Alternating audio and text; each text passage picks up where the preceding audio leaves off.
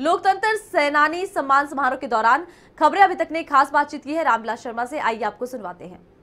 शिक्षा मंत्री रामबिलास शर्मा हमारे साथ हैं, इनको भी सम्मानित किया गया क्योंकि ये भी जेल में उस वक्त रखे जबकि देश के लोकतंत्र के लिए लड़ाई लड़ी जानी थी, यातनाएं सही जानी थी। रामबिलास शर्मा जी, आपने खुद सहा है, वो दौर आपने देखा है, किस तरह की यातनाएं सही गई? देखिए, हमारे अंदर जो आज हम पिछले दौर को जब याद करते हैं, वो यातनाओं को जब याद करते हैं, हमको खुद को विश्वास नहीं होता कि इस दौर से हम गुजर गए।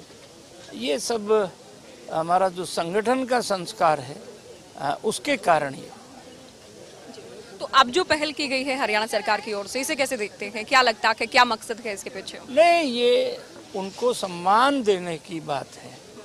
जिन लोगों ने इतने कठिन दौर से गुजरे हैं उनको सम्मानित करने का हमारे मन में बात आई, और ये बाकी सब प्रांतों ने भी किया है। मध्य प्रदेश ने किया है, यूपी ने किया है। यूपी ने तो तब किया जब श्रीमान मुलायम सिंह यादव मुख्यमंत्री थे, हमने किया है। अब हमारे बाद हिमाचल की सरकार भी इस लाइन पर विचार कर रही है। क्या इसको चुनाव से भी जोड़कर देखा जाए कि चूंकि चुनाव है, उस वक्त कांग्रेस की सरकार थी, कांग्रेस को घेरा जाए, किसी तरह की राजनीति या सियासत इस पर की जाए? नहीं, उसमें चुनाव कोई कारण नहीं है। चुनाव तो हमको ये बात करनी होती तो 2019 से पहले करते।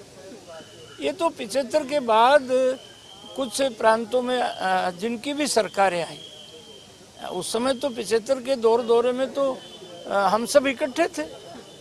मुलायम सिंह जी भी जनता पार्टी में थे, चौधरी चरण सिंह भी जनता पार्टी में थे।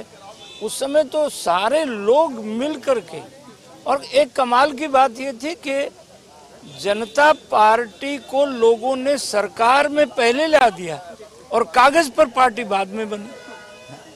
बहुत शुक्रिया आपका बातचीत के लिए। हरियाणा के शिक्षा मंत्री रामबिलास शर्मा को आपने सुना, जिनका साफ तौर पर कहना है कि इसमें किसी तरह की राजनीति, किसी तरह की सियासत इसमें नहीं है। सरकार की कोशिश ये है कि उन लोगों को याद किया जाए, उनको सम्मानित किया जाए जो कि डेमोक्रेसी के लिए लड़ाई लड़ते नजर आए उस वक्त, और जिनकी ओर से देश की लोकतंत्र के लिए, डेमोक्रेसी के लिए यातनाएं सही गई।